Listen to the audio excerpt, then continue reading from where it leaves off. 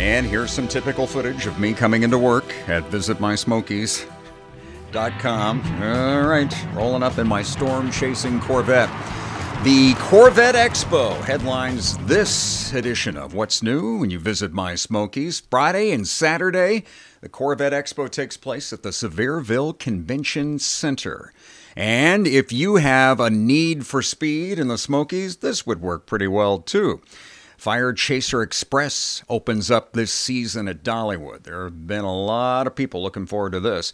Now, the park opens Saturday at Dollywood. There's going to be a new entrance experience, they say, at the front gate, a new shopping experience at the fountain, incredible new family ride, of course, across from Wild Eagle.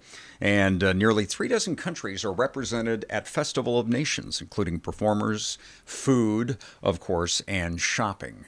Those are signs of spring, and I've got a few spring-like temperatures to show you in just a few moments when we check the 7-day forecast for the Smokies. I'm your Smoky Mountain meteorologist, Paul Poteet, looking at some things happening in and outside throughout this week, including the special event that we call a Mountain Quiltfest. That starts on Wednesday.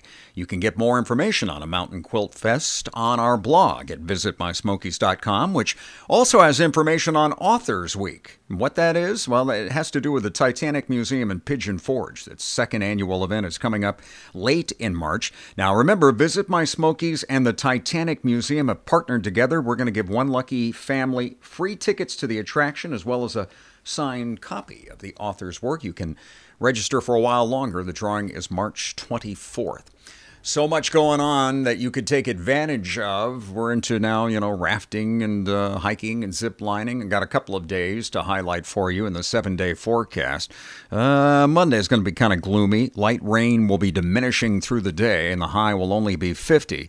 But we're pretty close to normal then on Tuesday, Wednesday, and Thursday. I go ahead and plan for outdoor stuff on Tuesday. Wednesday, you might have to work around a few passing showers. Then I think we'll be back to nicer weather on Thursday and much of Friday, too. Get close to 70 degrees by Friday before rain chances. That may start Friday night, definitely on Saturday this coming weekend. That'll be followed by a bit of a cool down once more. And we will follow it all for you all spring long. Yes, it arrives this week, and if you really want to enjoy it, you should keep checking for information when you visit mysmokies.com.